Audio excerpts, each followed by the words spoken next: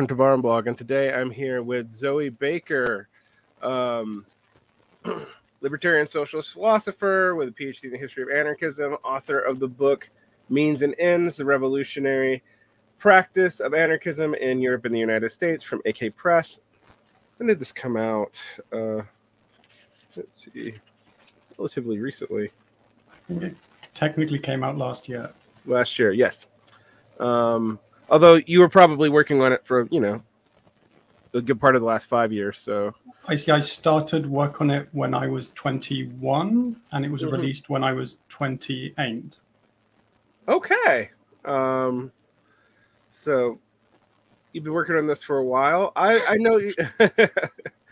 I know your work from your YouTube channel and finding essays that you've written, a lot of which, because of my focus, has been on the contestation, divides, and overlaps between the history of anarchism and the history of Marxism. But I think today we're going to be talking a little bit broader than that. So I guess one of the most basic questions is, there's several histories of anarchism out there. What do you think your history added to the discussion? So I have a background in philosophy, specifically like analytic philosophy. So it's all about clarity, rigor, stuff like that.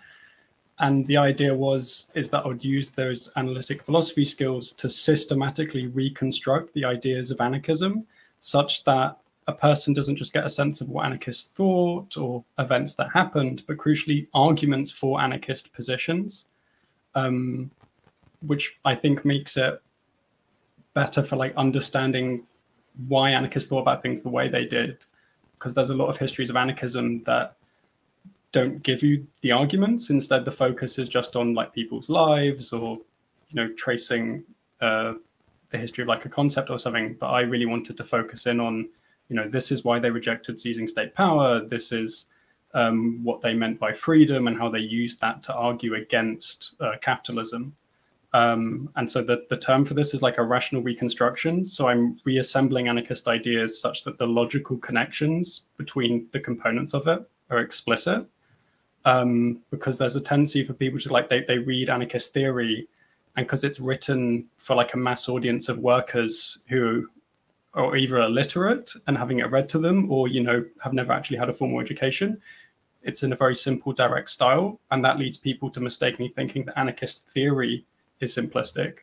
And so I wanted to show the intellectual complexity of it, while at the same time also being a history. So I don't just talk about the ideas and arguments, but I try to ground them in their historical context, and specifically the context of the anarchist movement and their actual attempts to put theory into practice.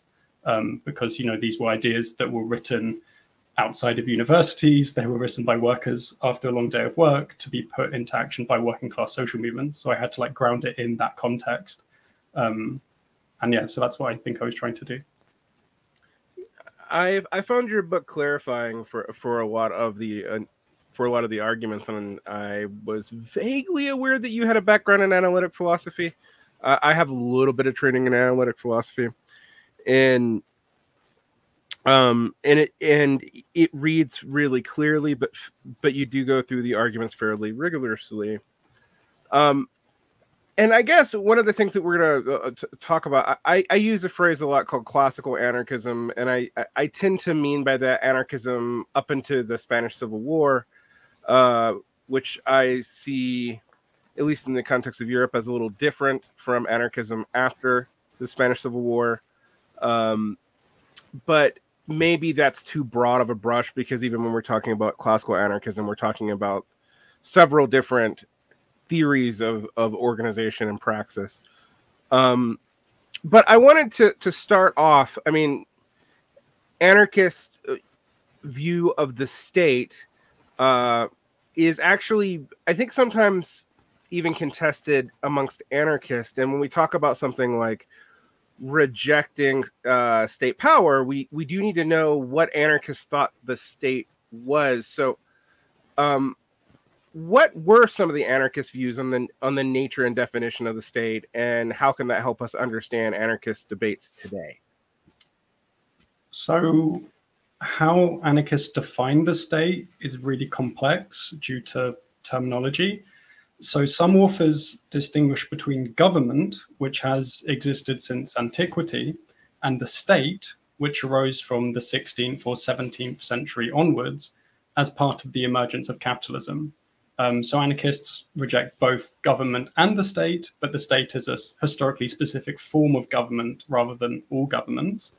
Other anarchists use the word state to refer to both ancient governments, like 5th century Athens, and also modern nation states. And some just use the word government, they don't use the word state.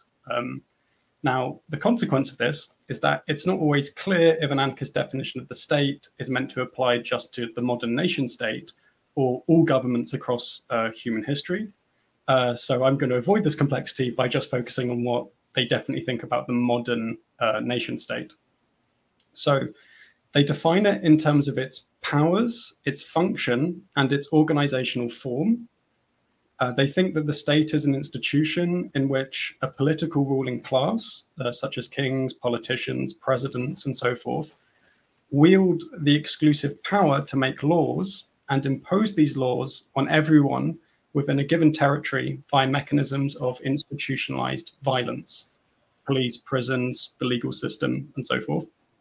And they think this power is wielded in order to perform the function of creating and maintaining the oppression and exploitation of the working classes by the ruling classes.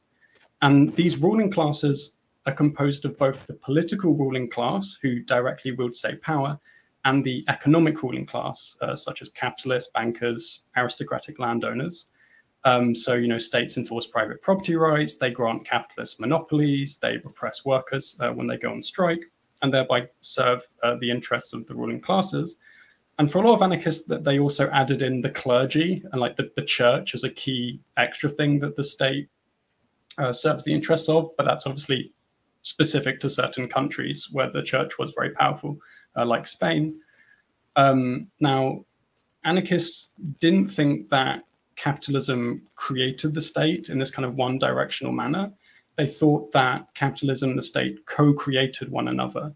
So it's both that capitalists need the state to do things like, repress workers, enforce private property rights, but also that the rulers of states actually also need an economic ruling class in order to maintain their own power.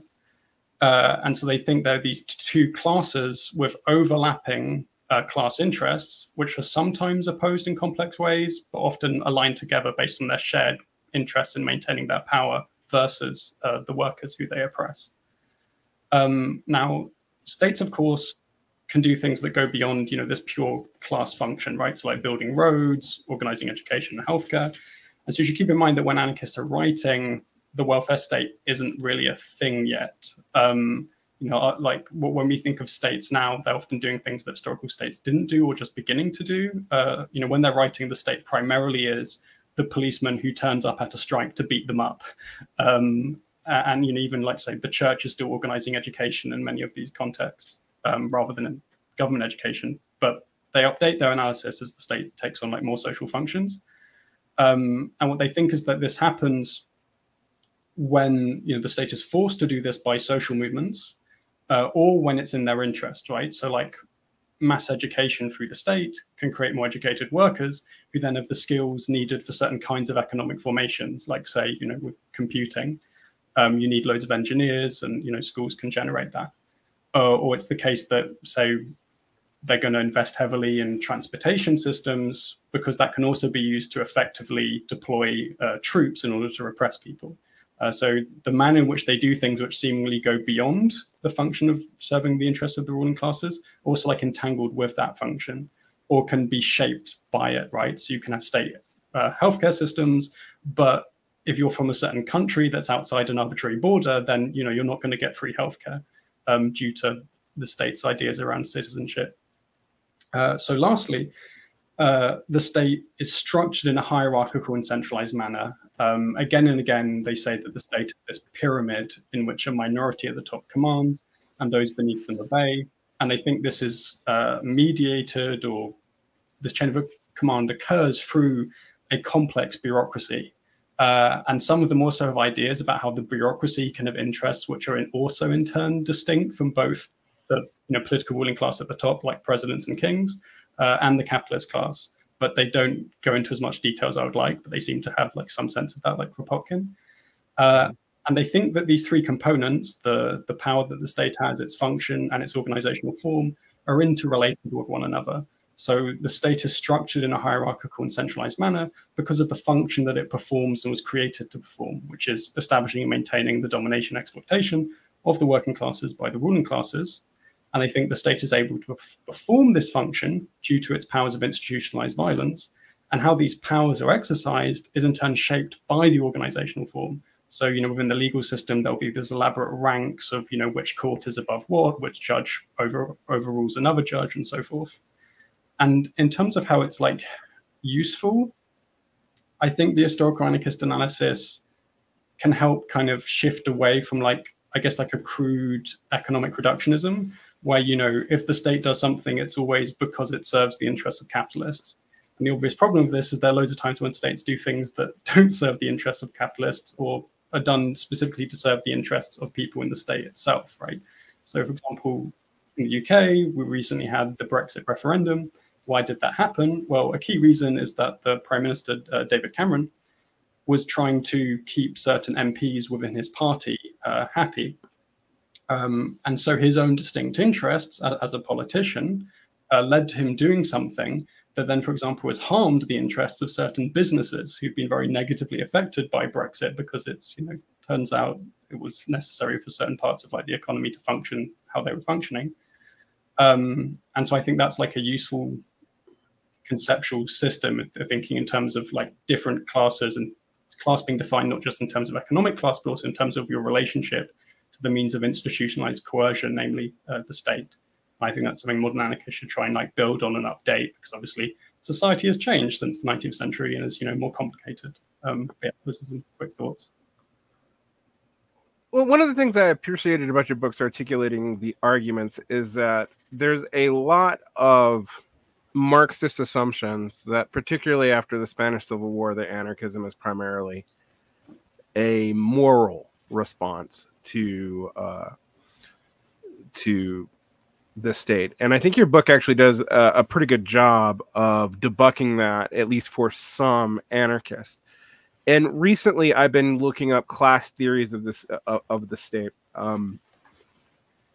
And I remember when I was coming up, I was often taught that, like, well, anarchists reject simple class theories of the state. And what I actually have learned, partly from your book, partly from the work of Wayne Price, is that's not so much true. It's just that so much of this language has been used by Marxists, but Marxists themselves don't really have a particularly robust theory of what the state is. I mean, that Lenin's State and Revolution is about the best that you get. How do we view the, like, is the can we view the state today in most anarchist theory as contiguous with or separate from the capitalist class? Like, it clearly has its own interest, as you point out, and not considering its own interest often leads Marxists, for example, to make proclamations that frankly don't come true. Like, but what do you, I guess one question that emerges to me that I'm just thinking off the cuff is that how would the anarchist response to the, like, almost competing elites within the state today? Like, what would be a classical anarchist account for that, would you think? No, I'm asking you to think on your feet. So yeah, so Kropotkin has extensive analysis of the state in Modern Science and Anarchy. Mm-hmm. It's probably the most detailed analysis of the state that I'm familiar with in anarchist theory. And in that, he emphasizes, like, he has this list of classes that the state emerged to serve that have overlapping but distinct interests. And so he breaks it down not just in terms of economic ones like landowners, capitalists, etc., but even with the political ruling class, he includes not only like presidents and monarchs, but also crucially, say, like the army generals having distinct interests. And so I think they would just want a more zoomed in version of what they already had, where they add in more variables. Because Kropotkin, he thinks in terms of interlocking tendencies, which either go in the same direction or clash with each other. And I think he would apply that to the state itself, where there are different factions within the state that are often in conflict with one another in terms of their like competing interests. So, for example, there'll be a certain politician who's trying to push forward one thing, another politician's trying to prevent it. Or even within the bureaucracy, there are factions within the civil service in like the UK. And so I think they would just zoom in more and add more and more variables to like create an increasingly complex picture. But they wouldn't have any theoretical issues with doing so because they're already thinking in this way. It's just adding more detail to how they're already thinking. And also certain variables that are less important now than they were historically, like the power of the church, for example, isn't what it was. So one question that comes to mind immediately would be how, for example, would a lot of anarchists deal with parliamentarism or congressional democracy with the state? And it is clear to me that, really, I mean, that's the first debate that separates anarchism proper from Marxism proper, as debates around electoralism in the First International. So why have anarchists traditionally seen parliamentarism as such a particular trap? Yeah, it is the Star Wars meme of it's a trap, is what they were saying. The argument is that when the activity you engage in transforms you independently of your intentions, and so that it's not about good intentions, it's not about ideas, it's about the day-to-day activity you're engaging in and the social structure you're participating in. They're the key factors in determining what you do and why you act the way you do. And so they think that due to this kind of three-way interaction between people's consciousness, structure, and actions, that you have to analyze, well, what kind of activity is electoral politics and how does it transform social movements? And they think is that what it will result in is, so first of all, in order to get voted into the first place, people will water down their socialist politics to appeal to as many people as possible, which, for context, at the time, universal suffrage wasn't a thing. So it's going to be especially, men rather than women. It's going to be men who own property, because there are some situations where people without property don't have the vote, or where people with property have more votes. And, there's loads of like variables like that make parties have interest to appeal to those bases, like say small business owners. And so over time, they'll water down their socialist politics, even though the idea was, well, we're going to go into parliament to spread socialist ideas. What's going to end up happening is that you're going to increasingly not be advocating those ideas in order to be electorally effective.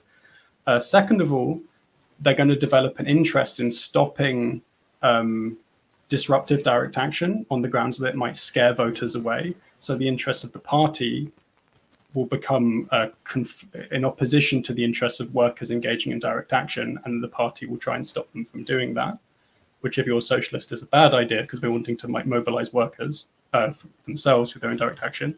They also think it's politicians who enter the state are going to be transformed by it, and they're going to come primarily concerned with maintaining their own power, rather than what they were initially there to do, which is, long-term goal of abolishing the state. So it's going to move us away from the goal of state abolition rather than towards it, irrespective of intentions. And the other claim they make is it's also going to negatively affect workers. So rather than them learning how to self-organize and take direct action, they're going to be listening to politicians make speeches and promises. They're going to put their hope in the party. They're going to wait for politicians to save them rather than them organizing themselves. And if a revolutionary situation arises, well, they're already used to just voting someone into power and trusting them to sort everything out. So that's what they'll then do in a revolution, which will then move away from the kinds of working class self-organization, which is necessary to achieve socialism, namely, workers' councils, essentially. So those are like the rough, off the top of my head, kind of points they make about why it's a bad idea just from the point of view of achieving socialism. So it's not like a moral argument, it's a practical one, which is that, well, if you have this goal, this is a form of action that's going to take you away from where you want to go rather than towards it. And so they're always they're always evaluating strategy in terms of the unity of means and ends. So, we've got our end goal, a stateless class of society, and we need means that actually move us towards this rather than towards creating a new kind of class society. How would that contrast with how you view, say, the Marxist stance on electoralism? And I'll just caveat that with the fact that I kind of see Marxist stance as not entirely coherent if I try to make sense of all the writings he ever did. So I'll just leave that at that. So what would you think the difference would be? So Marx can be quite vague about specifics. He has like lines that you can read all kinds of thing into, right? So it'll be like, we need to organize the working class into a political party aimed at the conquest of political power. Well, certain people interpret that as obviously this means, we don't do electoral politics, we just do armed uprisings and seize the state. While others are like, yes, this obviously means second international social democracy. In terms of what he actually advocated, he does write the program for the French Workers' Party. And in that, he does refer to universal suffrage as a means of emancipation. There's, the interview he gives after the Paris Commune, where he says that in Europe, it might be through insurrection, but in places like the UK, it can be through peaceful means. So he seems to have a contextualist view where what we should be engaging in varies. But in general, he is in favor of engaging in electoral politics in order to essentially spread socialist ideas.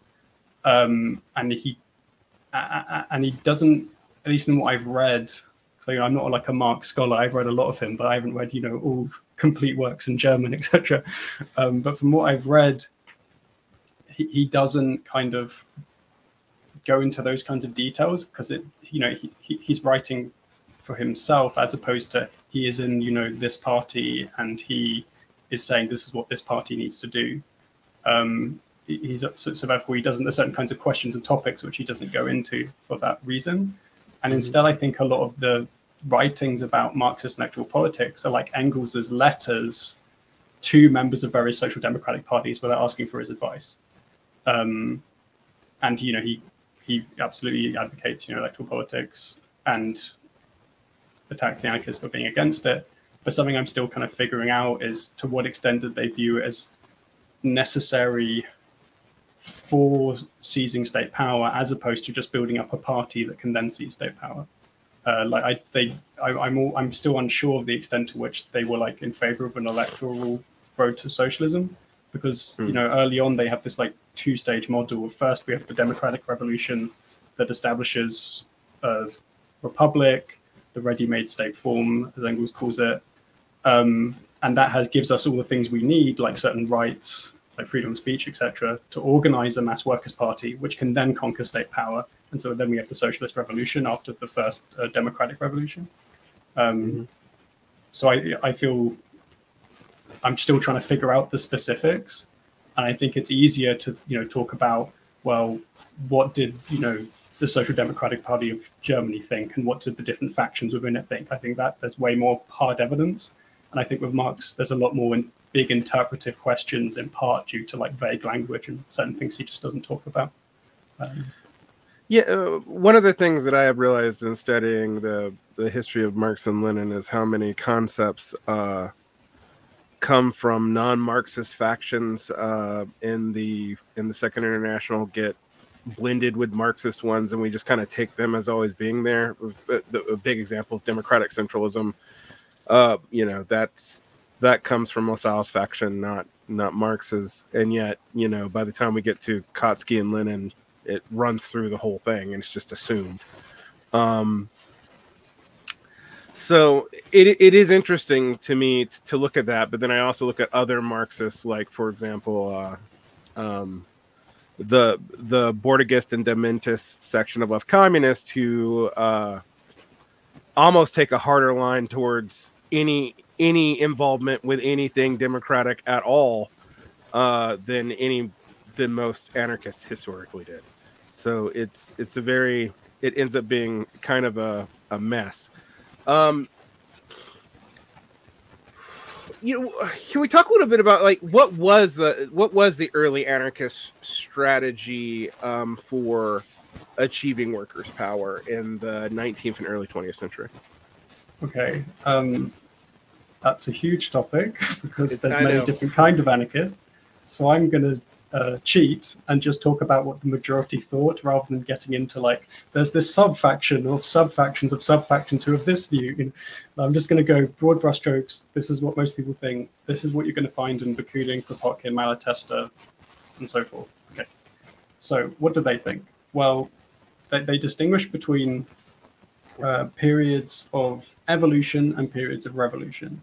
So evolution is slow, gradual, and partial change. Revolution is rapid, fundamental, large-scale change. And they want a social revolution, which abolishes capitalism and the state simultaneously in favor of organs of worker self-management, like community councils, workplace councils, and organs of armed self-defense, so workers' militias. And this revolution, they think, requires both expropriating the capitalist class and also violently destroying the state. So there's a common straw man of like, anarchists ignore the need for violent confrontations with power. And then you read them and they're just like unbelievably pro taking up guns to defeat the state. They, in many ways are actually more pro-violence of a certain kind than I can like find in Marx, for example, certain like wings of anarchism in particular. But anyway, so the question for anarchists then is, well, how do we go from an evolutionary period to the revolutionary period, where when the social revolution occurs? And the majority of anarchists, since the First International, argued that we should form mass working class social movements, which struggle for immediate reforms in the present via direct action and are organized in a manner that prefigures an anarchist society. So they use the same system of bottom-up decision-making. They're coordinated through federations. There are general assemblies in which people have a say in decisions, rather than a top-down kind of centralized structure. And they think the goal is to win these reforms. So shorter working hours, better pay, and also even like political rights, like freedom of speech, freedom of assembly, by engaging in direct action that impose costs onto the ruling classes, such that they acquire an incentive to give in to the demands of workers. The obvious example being a strike, where the capitalist loses money, that their business can't go on. So in order to preserve themselves as a capitalist, they have to do what the workers want. And anarchists historically did this, and like won the 8-hour day in Spain. They played a key role in winning the weekend in France. And so the main social movement anarchism historically was always tied to was like the trade union movement. And anarchism has been biggest when it has been a mass trade union movement. And the idea is that we want reforms, but not reformism. So it's reforms as a means to a revolution, as opposed to, we can just gradually erode capitalism until it collapses. Like they still advocate a revolutionary confrontation. And so they think that we have to engage in the struggle for reform in a manner that develops a social force that is driven to and capable of initiating a social revolution. As this goes back, to the unity of means and ends. And that's part of why they advocate the kinds of struggles that they do, right? So with trade unions, for example, the idea is workers aren't just going to change the world, like, winning a strike, getting better wages. They're also going to change themselves in certain respects through the kind of activity they're engaging in. So they might, learn to take initiative and act for themselves rather than waiting for a politician to save them. They develop class consciousness. They learn anarchist theory. They develop the capacity to horizontally associate with others, through their experiences in general assemblies. And in so doing, workers are going to become the kinds of people who can then create an anarchist society, because we need people with these consciousness, these drives, with these capacities, in order for society to actually be reorganized at a macro scale without, everything collapsing. And they think this process would repeat over time, such that you get an increasingly large number of workers who go from only aiming at small improvements within existing society to being revolutionaries who are organized and united as a class within federations, mass organizations of like millions of people, and they've developed initiative to act for themselves. And what this means then is that the mass movements that have been generated by the struggle for reform can then, under the right kind of objective circumstances, like an economic crisis, a war, things like that, initiate waves of insurrection, which they call the period of incubation between evolution and revolution. And that will turn a revolutionary situation into a revolutionary period. Then anarchists intervene in the revolutionary period as an organized mass movement in order to ensure that it becomes a social revolution, so it abolishes capitalism and the state, and that workers are creating an anarchist society. So they're using anarchist systems of organization and decision-making, even if they don't actually identify as anarchists. And what this means is that the workers who are participating in those forms of organization, of bottom-up worker self-management, they're going to be transformed through their experiences of doing so in a similar way to how the workers who joined the struggles for reform were in the evolutionary period. So they think in terms of a militant minority that's going to create the revolutionary period. And this is a militant minority, that's not like 50 people. It's, a mass movement of organized workers on a huge scale. It's just that historically, trade unions have always composed a, numerically minority of workers, right? Even the biggest social movements don't literally mobilize the entire country in like one go, especially outside like a revolution. And so they think that, this minority that will then become the majority during the revolutionary period itself. And then that majority, reorganizes society on like an anarchist basis. And then we go back into an evolutionary period where we continue to like refine and figure out better ways of living together, trial and error, figure out, how can we actually structure a socialist economy? So they think this process is continuous. It's not just like, we've achieved anarchism, everything's fine. It's like they're constantly framing things in terms of a never-ending process of developing and figuring out better ways of realizing anarchist goals.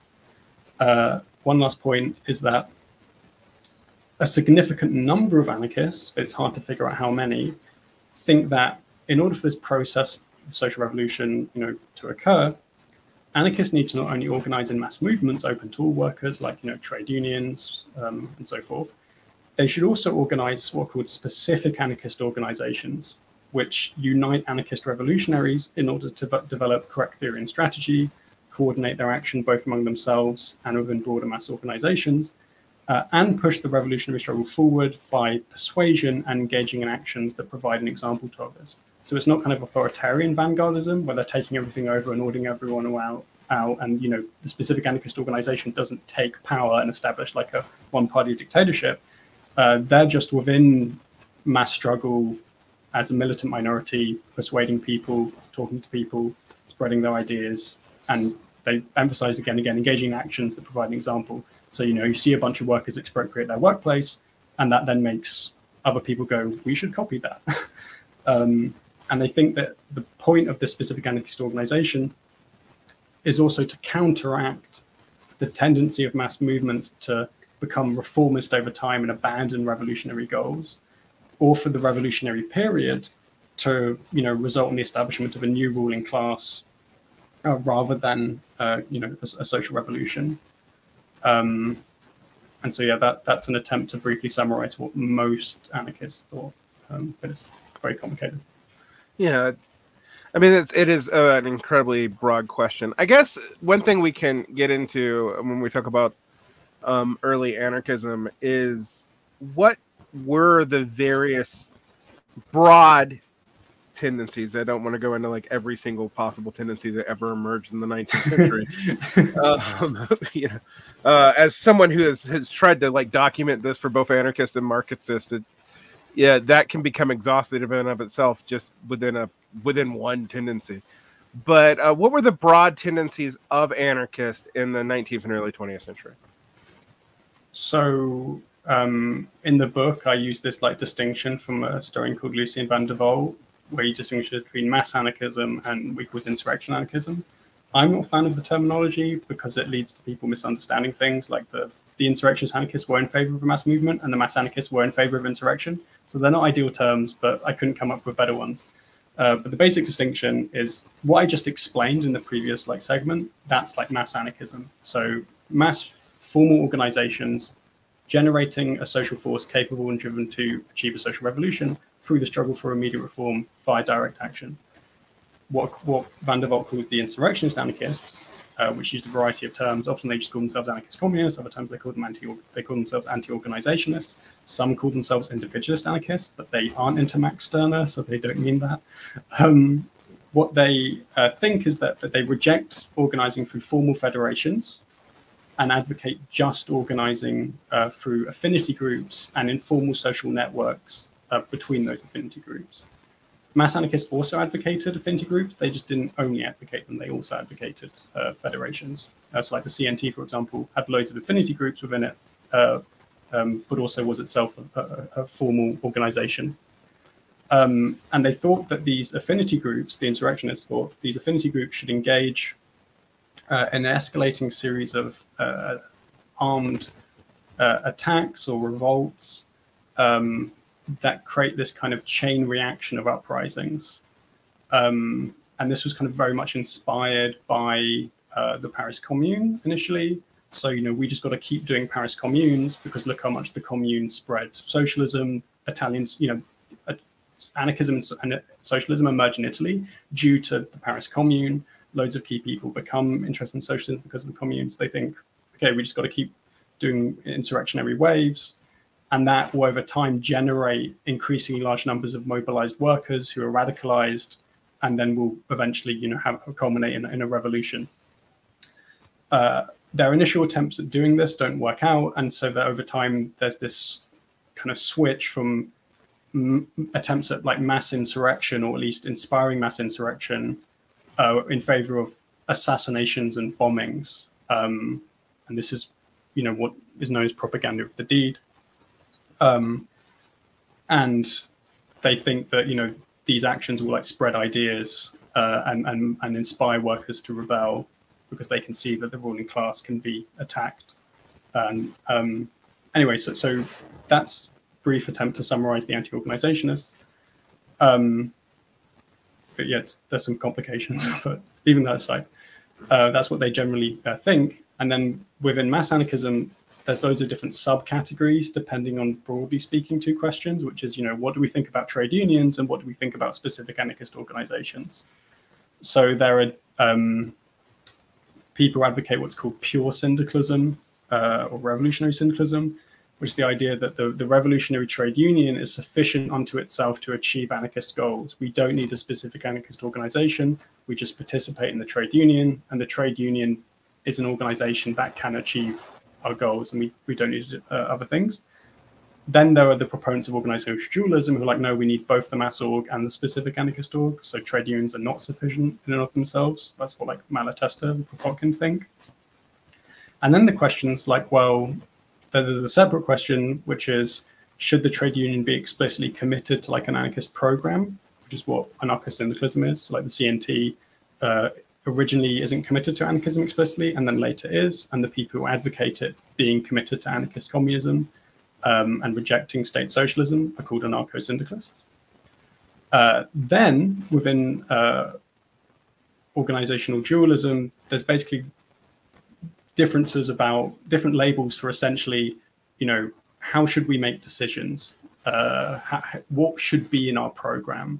So some, for example, think we have to have this like narrow program, and others want a much broader one that includes basically anyone who calls themselves an anarchist. Some want it where majority decisions at Congress are binding on everyone within the organization, irrespective of what you think. And others think that's a bad idea, and instead majority decisions should only be binding on those who voted in favor of them. The program is still binding on everyone because that's a requirement for entering the organization, but decisions at the Congress independently of the program are only binding on those who vote in favor of them. So that's roughly the different subtypes on those kind of key questions. Right. One thing that comes to mind is I've done a lot of research on syndicalism and both anarcho and otherwise, and I wanted to maybe ask you to clarify what is the substantive difference between anarcho-syndicalism and syndicalism in general, such as the syndicalism of like William Z. Foster or someone like that, and councilism? So this is still something I'm figuring out. With one obvious difference is that there are some syndicalists who were pro-electoral politics. So they thought the trade union should be independent of political parties, but they also thought workers should organize in political parties and electoral politics was fine. There were some syndicalists who would advocate a lot of anarchist ideas, but deny that any of them came from anarchism and attack anarchism as like individualist and all the bad things. Like I remember reading one French syndicalist who did this. He wrote this long thing about syndicalism and anarchism with nothing in common, even though this isn't true. He later collaborated with the Vichy government and became like a fascist. So it's kind of bizarre some of the journeys people go on. But obviously, not all syndicalists. It was just one random French guy I read. Then, with respect to like council communism, so off the top of my head, the program of the council communists in Germany is like very anti-trade union, because the trade unions collaborated with the war along with the Social Democratic Party. So like we have to reject both the Social Democrats and the trade unions because they collaborated with World War I, and so abandoned internationalism. And this then leads people to think, well, if they're anti-union and syndicalism is pro-union, then they have nothing in common. And what this ignores is that for the syndicalists, they were also against kind of bureaucratic reformist trade unions. That's why they advocated syndicalist ones, and often emerged out of splits from bureaucratic trade unions. Second of all, they didn't view the trade union as an end in of itself. So the standard position was that the syndicalist trade union is building the new world in the shell of the old. So during the revolution, the union sections will go from struggling against the boss and become the organization for which the economy is self-managed. However, they weren't dogmatic about this idea. So during the Russian Revolution, the Russian anarcho-syndicalists were actually against participating in the trade unions because they were so entangled with state socialism and the Bolsheviks, and instead they advocated participating in the factory committees, so like the workers' councils. And that's very much in line with some of the things that the council communists said. But in terms of detailed specifics, it's still something I'm trying to figure out, because there can be differences in language but not ideas. So what the council communists think is a workers' state through the council system, anarcho-syndicalists could look at that and go like, oh, that's just what I advocate, but I don't think it's a state, right? But there might be specific differences on how to go about organizing that system of workers' councils where there are disagreements. But it's something I'm still trying to figure out, because I wasn't able to do that when I was writing this book. This is for the next one about anarchism versus Marxism, where I'm going to try and actually establish what do we actually agree and disagree about. But yeah. Yeah, but it's interesting to me when I try to deal with the substance of these debates, because when I've gone through some of them, I have been like, we're just not understanding each other's languages and frameworks, and sometimes the frameworks look similarly because they use some of the same words, but they use them differently. Or,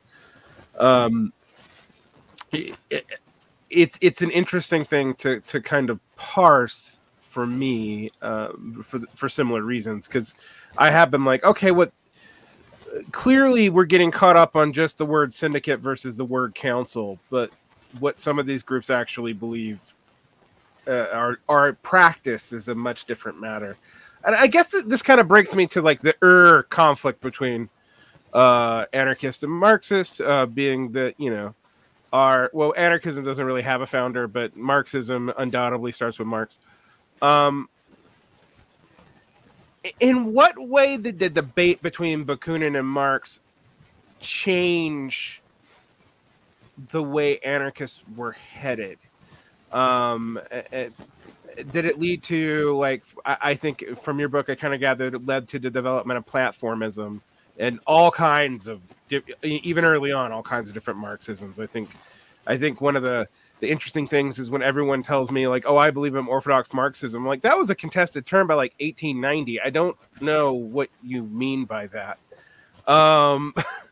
So in what ways do you think that conflict really did set up a lot of tendencies that were going to come later? So that's obviously a big another big question. I think it's important to separate the history of the International and the ideas that developed within it from the conflict, right? So if you look at the history of the International and the actual resolutions that are passed by sections of it, they're essentially advocating syndicalism before it was a thing.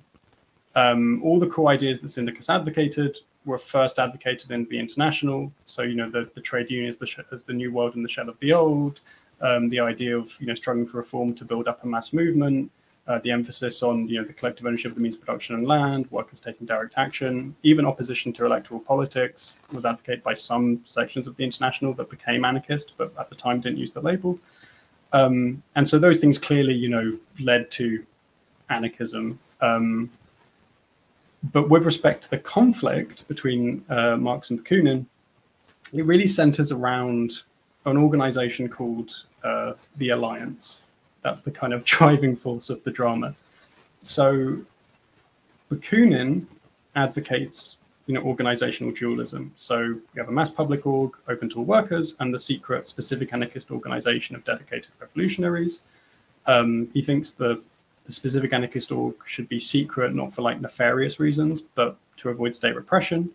And he tries to put this theory he has into practice by transforming his existing social networks, because he was kind of like a social butterfly, into an organization. And there's various attempts that didn't really work out, can't go under different names, like the Brotherhood, the International Brotherhood, and finally the Alliance. The history of the Alliance is itself a mess because there's, you know, at various times multiple different organizations that are all called the Alliance, but all different and have different histories, and it's very complicated. But the key thing to emphasize is that there's this kind of loose social network within the International that is not a formal organization, and it just contains key members of the collectivist wing of the International, which is what the anarchist movement develops out of. So not all collectivists become anarchists, but all anarchists were initially collectivists. And it has meetings, and Bakunin writes loads of letters, but, you know, it didn't have congresses, it didn't have delegates, it wasn't like a proper specific anarchist organization. It was really just a loose social network. It has a program that Bakunin writes, but because membership is really based on Bakunin's social butterfly nature, there are people who are technically in the Alliance who don't actually agree with its program and are just there because Bakunin's like, you should join. And it wasn't, you know, like a secret society like the Freemasons, because often it's claimed that it is like that, but it wasn't. There weren't rituals, there weren't ceremonies. All the primary sources point this out. Now, members of the Alliance were really important in creating the first anarchist movements and sections of the International in Italy and Spain. And the Spanish anarchists, they create an organization which is also called the Alliance, but is different from Bakunin's Alliance as a social network. But there is some overlap between key people. And then once the International is fully up and running in Spain, they've had very successful congresses. It's, you know, absolutely massive. The Spanish anarchists in the Alliance vote to actually dissolve the organization because they're like, well, we've done what we set out to do. And Bakunin writes letters being like, no, it has this, you know, role as a unite revolutionaries, etc. And they like ignore him.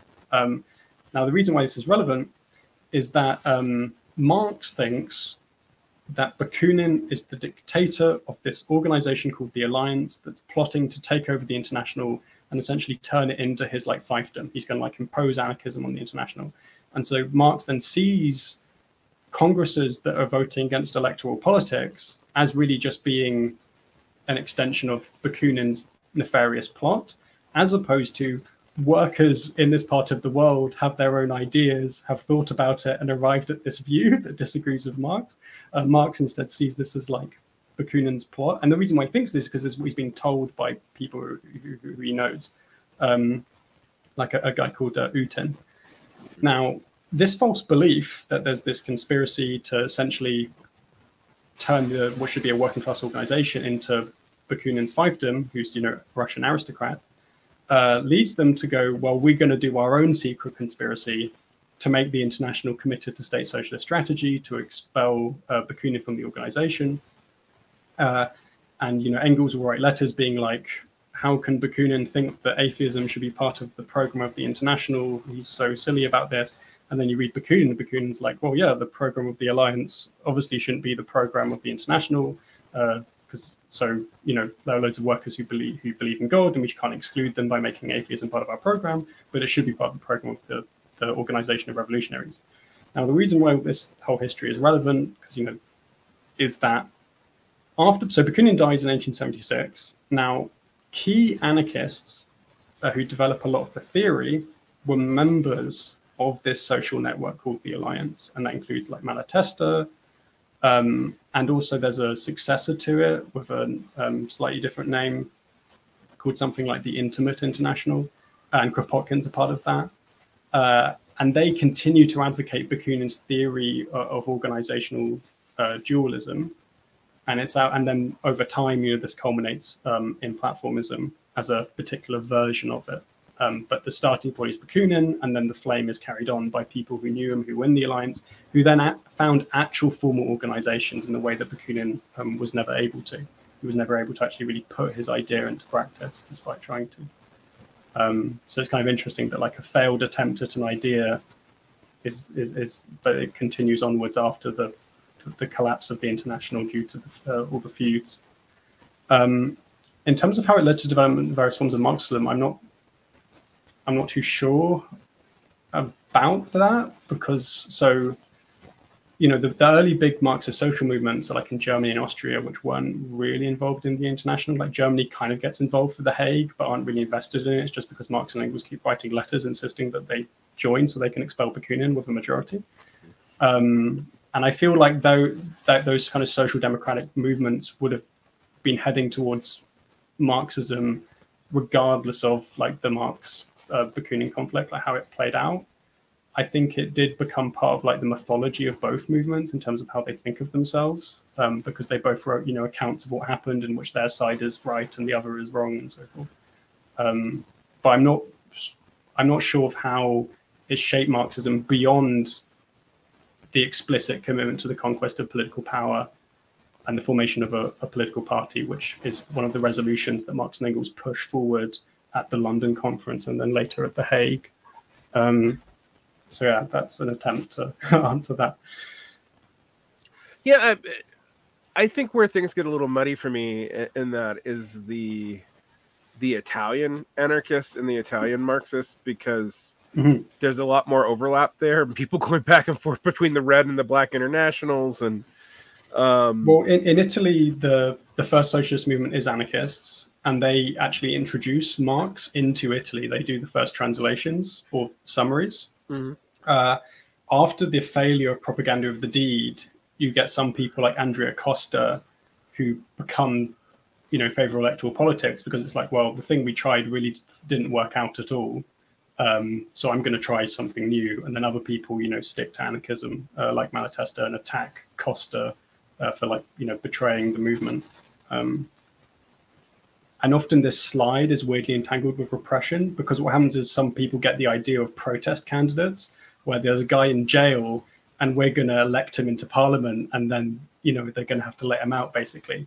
And so people even put like Malatesta's name. They tried to make him go on the ballot, and he has to write letters being like, no, don't make me an electoral candidate. I'm an anarchist.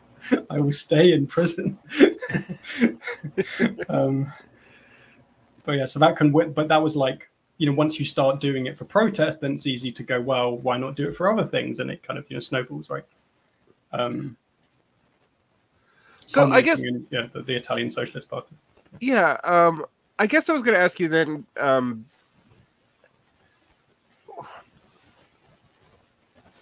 what is anarchist platformism and how does it affect things?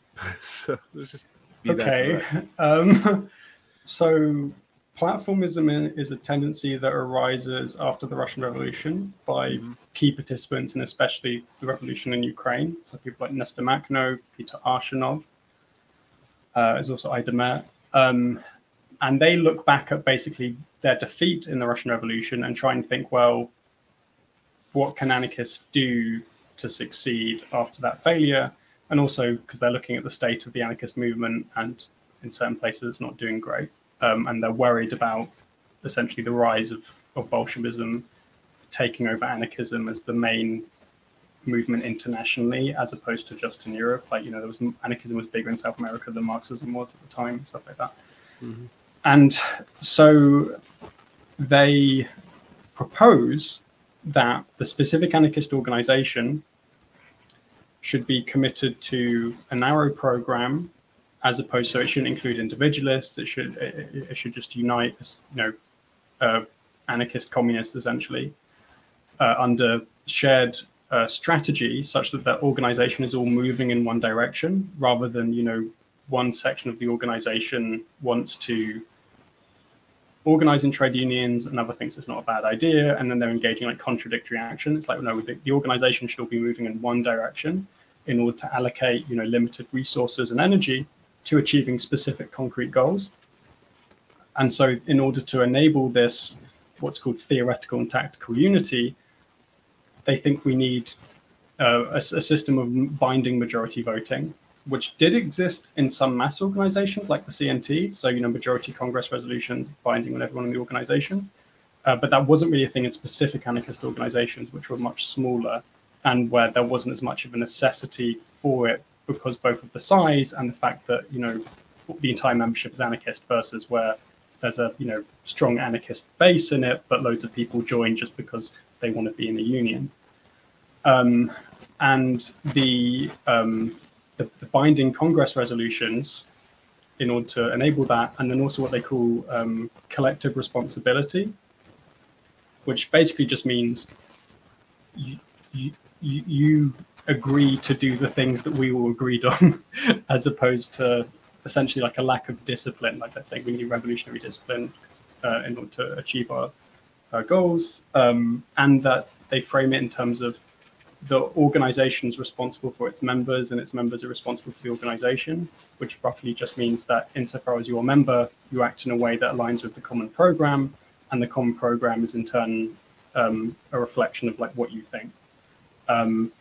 But what happens is that they phrase all these ideas in such a way that to some anarchists it essentially sounds like anarcho-Bolshevism, and it gets misunderstood as saying that essentially the specific anarchist organization is going to be like an authoritarian vanguard. It's going to rule over the workers. It's going to establish, one-party state based on, what can sound like democratic centrism. And they then have to issue all these clarifications of like, no, we don't mean this, we don't mean that, we don't want to be an authoritarian vanguard. But that all gets forgotten, and everyone just remembers the initial response and not the follow-up, where they clarify everything. Because the original title for the platform includes the word draft in the title, and it really was a draft, and I think they should have worked longer on the draft before releasing it, but they weren't ready, I don't think, for the discourse. But yeah, anyway, and platformism was always like really small in the historic movement after all this drama. It briefly it briefly becomes adopted by the specific anarchist organization in France, but a few years later, what are called synthesists, who are like the enemies of the platformists, who want a broader program, don't want binding majority decision making, they regain control of the organization. And it never becomes a big thing. It's only actually much later that now we have, like in the modern world, all these platformist groups. There are more platformists now than there were historically, which is often not the case for anarchist stuff. There were more anarcho-syndicalists historically than there are now, but with platformism, it's the other way around. Yeah, that's interesting. Platformism is often for good and ill. It's like, oh, that's the anarchists that agree with the Marxists the most, maybe.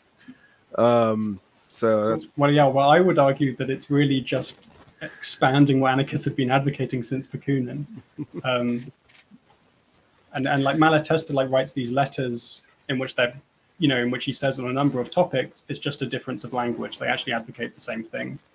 And really, it's just that there are a few slight differences between what Malatesta advocates and what the platformists advocate. So he wants a slightly broader program, and he rejects the binding majority decision-making. He thinks it's incompatible with the unity of means and ends. So he thinks he'll create an organization that isn't capable of achieving an anarchist society. One of the things I learned from your book is that I was actually convinced by the Kautsky critique of the general strike, and Sorel's, I guess response to that was to try to make it a myth.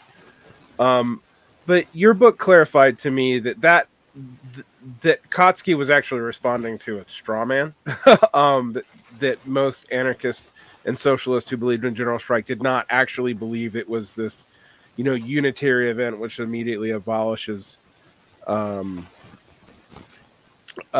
capitalism. So, what was the anarchist understanding of the general strike in the 19th and early 20th century? Okay, so I can frame this in terms of a response to the straw man, right? So like the big straw mans are, they think you can pick a pre-planned day for revolution and just do the revolutionary general strike whenever you want. That it assumes that, we're going to have almost workers in a country in a union, and then they all go on strike together in like one big go, which, isn't going to happen because there's never been union organizations that are that large, right? Third, it requires that capitalism will collapse just due to workers essentially folding their arms, ceasing work, and then, yay, class is abolished. Fourth, that it only focuses on defeating capitalists and ignores the need for political struggle against the capitalist state. So these critiques do apply to some proponents of the general strike, especially the very early ones, and also some sections of early French syndicalism. But they don't apply to what anarchists meant when they talked about the general strike. And this is, from the debates in the First International onwards. So they're very explicit that the general strike, so we need to distinguish between a revolutionary general strike and just a general strike, right? You can have a general strike to win the 8-hour day, which is what they did in Spain, but it wasn't a revolutionary one. So a revolutionary general strike, they didn't think it could be launched on a pre-planned day. They instead think it's going to develop out of smaller strikes for immediate improvements that over time become a strike wave, and they grow in frequency and size until a point's reached where this strike wave has created a revolutionary situation. And then a revolutionary general strike becomes possible because so many workers are mobilized and class conscious and taking action that then we can push towards the revolution. And they think their task is that they're a militant minority of workers who are going to organize key industries that the economy can't function without, in particular shipping, railways, energy, things like that, because this acts as a force multiplier, which is that, if we stop shipping and railways and energy, well, then raw materials aren't being moved, factories can't work. And this means that a strike by one sector of the economy can have a massive effect on the entire economy. So we don't have to organize, all the workers in all the industries. We just got to focus on strategically significant industries. And that this will force, workers outside of the strike to stop work and thereby potentially be politicized and mobilized into the strike wave. And this is something they've realized from, actual real world experience, like the London Docklands strike in 1989, which begins as a small strike, and then over 2 weeks is this like mass mobilization that shuts down the entire dock, and factories have to close because the supply chain's messed up. And this, ends in winning some better wages, but the anarchists see this and go, what if we did this but bigger? And it was organized by anarchist trade unions rather than, what was this kind of reformist thing. And they think that this mass strike wave, it creates a situation where the militant minority, they can initiate expropriation of the means of production and establish workers' control. So workers aren't folding their arms and waiting for capitalism to collapse. They're expropriating. And the idea is that, the strike committee, well, that can transform into a workers' council, for example. And that this will inspire workers elsewhere to engage in expropriation, so that what starts as a strike wave becomes an expropriation wave. And crucially, again, it's a process. It's not, in one day. It's based on the idea of it spreading over time. Obviously, not over the course of several years. It's going to be in a relatively short space of time, but it's not like, in a few hours. And they always emphasize this need of, the general strike with expropriation is what makes it revolutionary, as opposed to just a normal general strike, where you're just not at work and trying to get better wages. And they were aware, especially from practical experience, that the state's not just going to sit around, right? They're going to be trying to repress the strike wave from the beginning. And so therefore they thought it was necessary for the trade union to have a pre-organized armed division of action groups who would be in place to attack the police and military or persuade them to, put down their weapons, basically. and that they would also, seize weapons from armories and distribute them to workers, and now the workers are armed. And so rather than ignoring the question of political power, they actually advocate smashing the state and replacing it with working class power. And so they don't ignore the need for, the revolutionary general strike isn't purely economic, it's a platform from which to launch the social revolution, just because it mobilizes so many people and causes so much disruption. And the CNT did have these action groups who, when they were preparing for a situation like this, but then what actually happens is there's a fascist coup, but the action groups mobilize and they already know, all the shooting positions, where troops are stationed, where weapons are, so they can then defeat the fascist coup in significant parts of Spain. And that's because they've been preparing for, what their theory said they needed to. It's just it occurred in response to a fascist coup rather than a massive strike wave. Yeah. So that actually is significantly clearer. One thing that I was surprised in going through your history about, and I think I'm gonna use this to pivot just for a brief bit, and then we'll wrap this up, on the difference between anarchism and between, like, say, the 1960s and the 2010s in the broadly speaking West. I always use the West in quotation marks. I'm not even sure it's a coherent idea, but. One of the differences is that the anarchism I encountered in the 90s and aughts when I was young was very anti-programmatic, for example. And I was surprised how much understanding programs is important to understanding early anarchism. What are the kinds of things that have shifted or been abandoned from this period of anarchism to today? And again, I realize this is a super broad question, so we can kind of do it like with some key examples. Of course we can't be exhaustive. Because I think it really depends on the place, right? So, like, okay, the Cuban anarchism is still the same as classical anarchism during the Cuban Revolution. For example, it's not like, the new stuff. There's the other examples in South America of anarchists who, this is just them still doing classical anarchism, but with a few additions and updating it.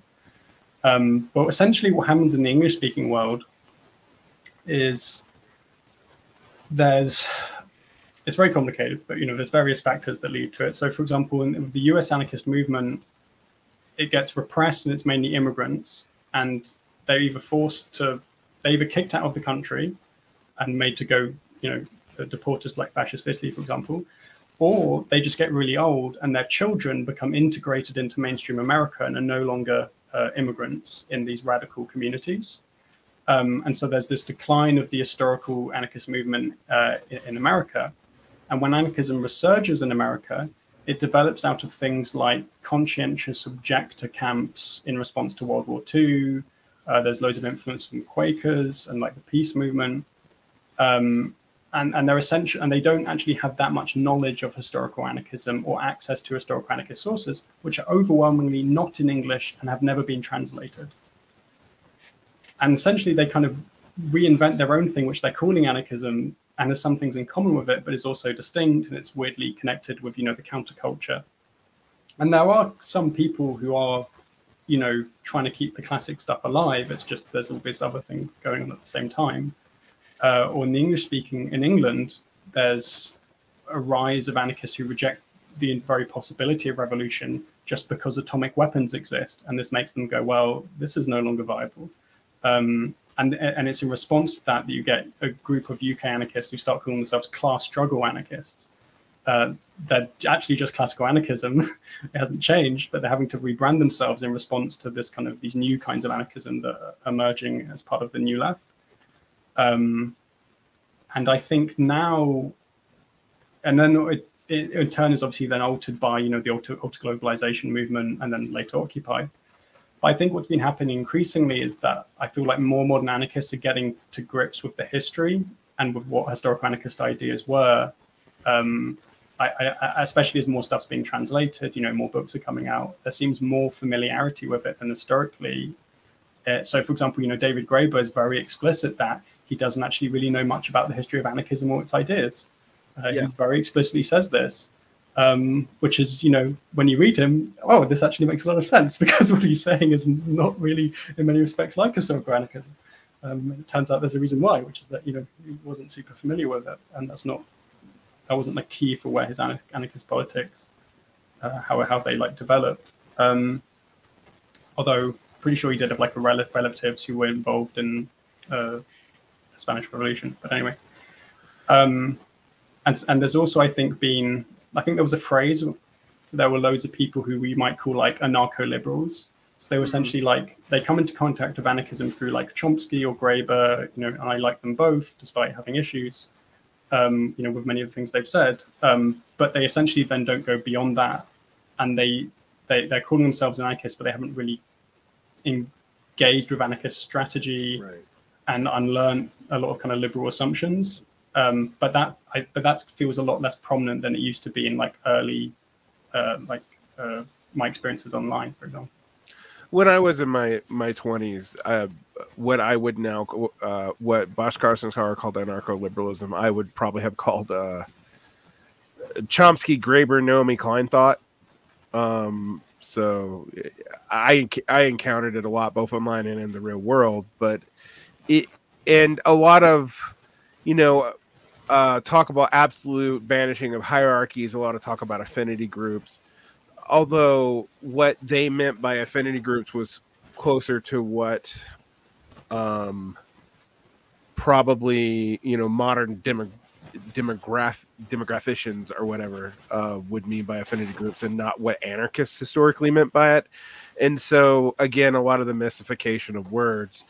And one of the things I've liked about anarchist research in the recent years, and going back to this older stuff, going through the arguments kind of systemically, I think you've inspired a couple of other people to start doing this, is that you can start seeing where these ideas come from, but also things like absolute consensus and whatnot. That wasn't how historical anarchist groups actually operated.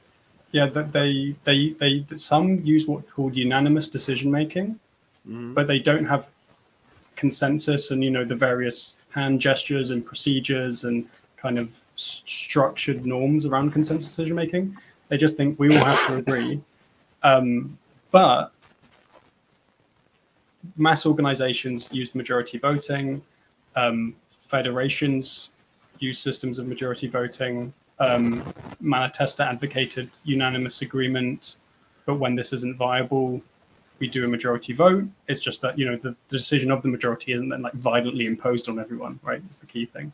So it's still within a voluntary association, but they still advocated majority voting within a system of free association. And that was the main anarchist position, as far as I can tell. Often they don't actually really go into specifics about how they actually make decisions. They just say, we will, and then they seem to, but it can be actually surprisingly hard to get specifics. But there are some definite examples where it's they're very explicit, majority voting plus unanimous agreement, and then various specifics about how to organize that. And the anti-organizationists tended to be more pro-unanimous, which also makes sense because they're organizing, just in affinity groups and don't have to deal with the question of, well, how do we make a decision as a trade union with 600,000 members? That's not something they have to deal with. I guess this is a good point to wrap it up. You mentioned that you're writing a book about the differences between anarchism and Marx, and obviously we're going to have to wait for that book to be finished for that to be explored. Yeah, I'm writing too many books at once. I'm making a mistake. As a public school teacher, a podcaster, and now a book writer, I feel you. It's just all of a sudden you realize I'm doing 85 things a day. But I was going to ask you, in the 90s and aughts, it felt like anarchism was the predominant form of leftism that you would encounter in the American radical sphere. Particular forms, it was Book Chen, and then Bob Black and Hiking Bay and Primitivist, and stuff that's very removed from actually what we're talking about today, except for maybe Book Chen. I think Book Chen's kind of in this historical trajectory. But Blah blah blah. Cliche. 2007, Return of Marxism. And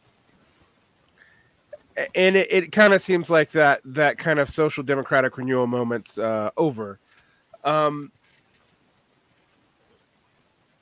It does seem like getting a grip on the differences between Marx and anarchists it is kind of important now again.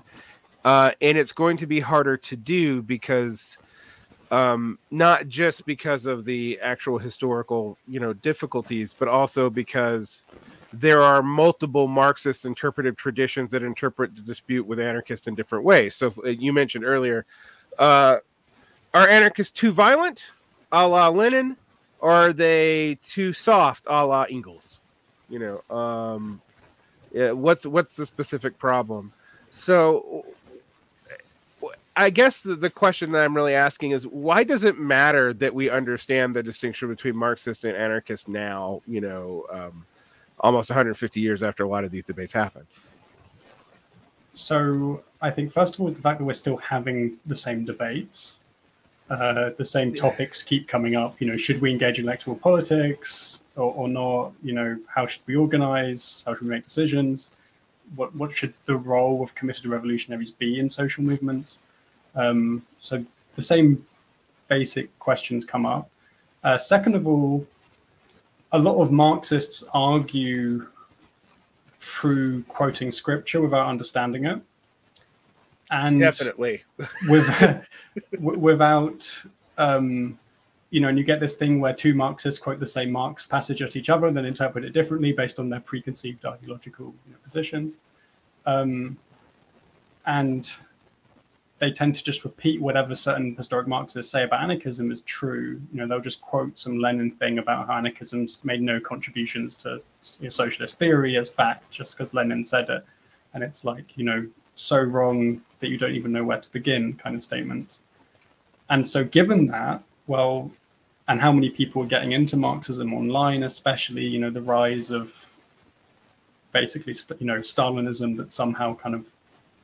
Stalinism removed from any context. Yeah, it's like first as tragedy, then as farce. But for Marxist-Leninism, it's kind of... I view it as like, some people get really into like being a K-pop stan. Other people are 20th century dictatorship stans, or various kind of social movement stans that happened like long ago in the past, and they build their sense of self around their stan culture, and they don't actually really do anything. They're just they function similar to when like a Taylor Swift stan is arguing with a K-pop stan. It's like that's essentially their political activity, but about politics. And this leads to just widespread misinformation spreading. And, I try and counteract that misinformation. So like I recently, I saw a tweet claiming that Starbucks workers aren't proletarians. I wrote a 2-hour video essay on what the proletariat is because I was annoyed so much.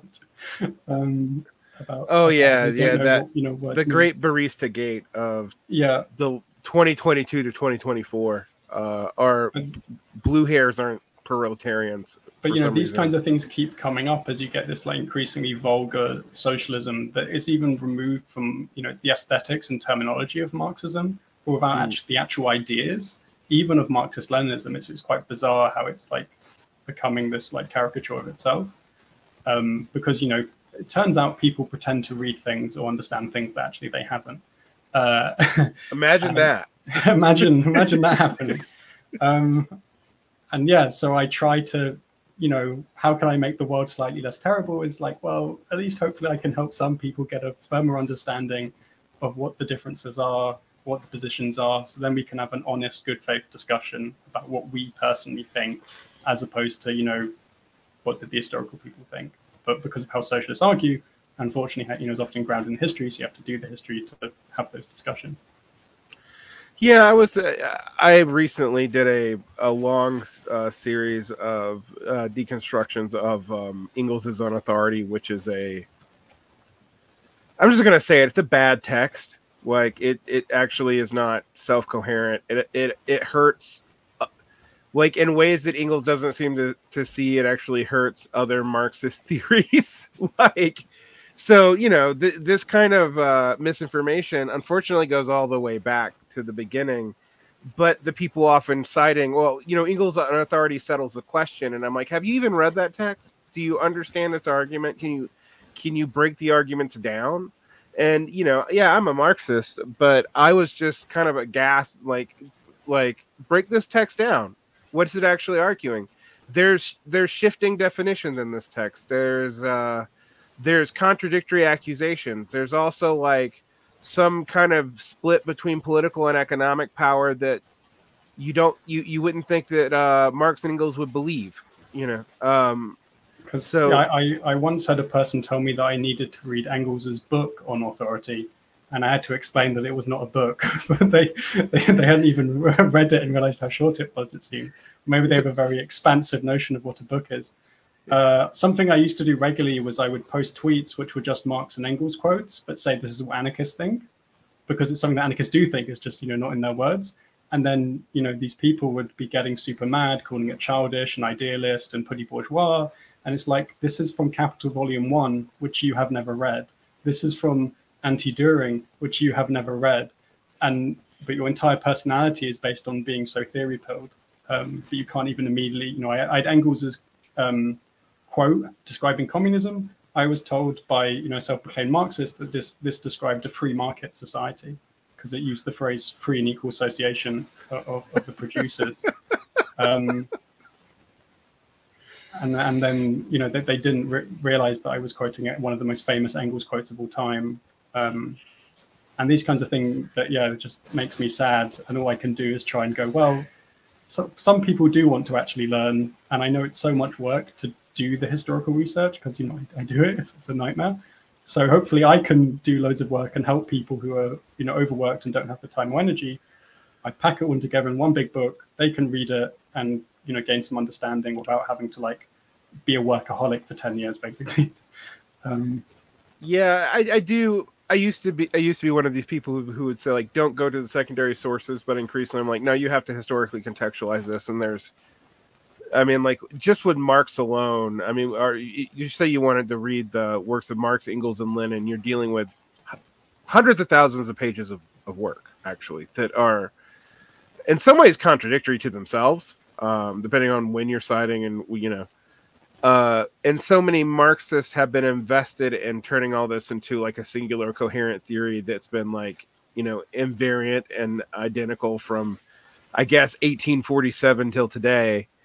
And yeah, you can't really have studied this regardless of whether or not you're a Marxist or an anarchist and believe that. And similarly with anarchism, I always hear Marxists make a lot of the frankly dumbest complaints against, you know, like college anarchists are that I'm like, yeah, but I'm like, a lot of historical anarchists would probably agree with you about these ideas. You can't blanket condemn this because somebody annoyed you because they picked up a crime think once or something. Like, I mean, you know, I pick on crime think a lot because they annoyed me in college.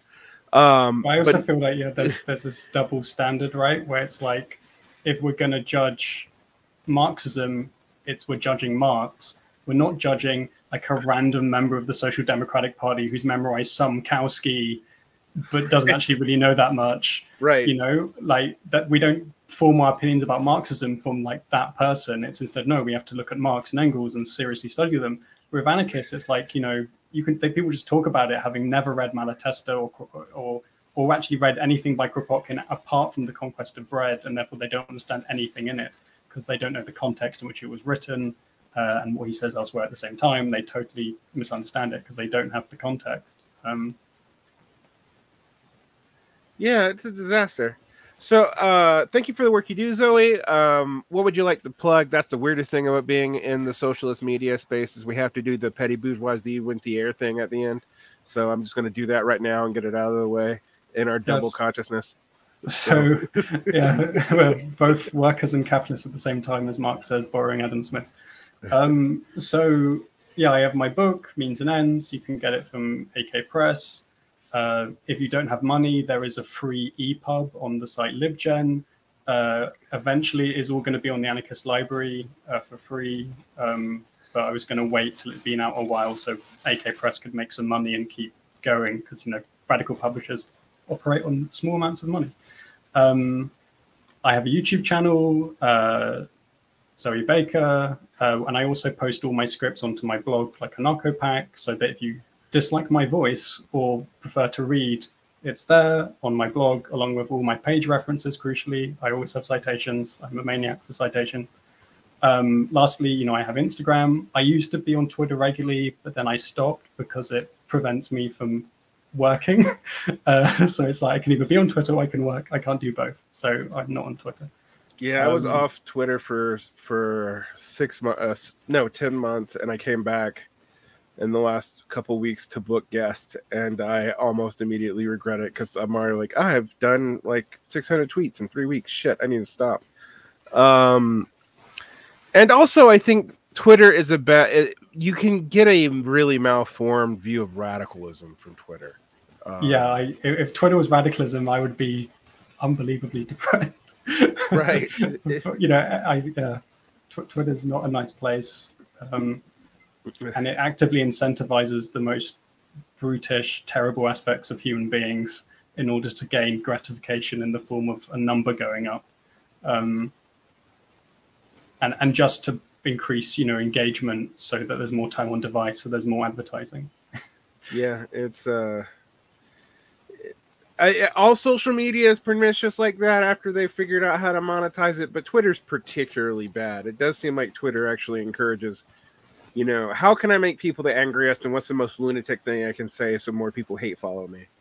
Like, it's a bizarre set of incentives.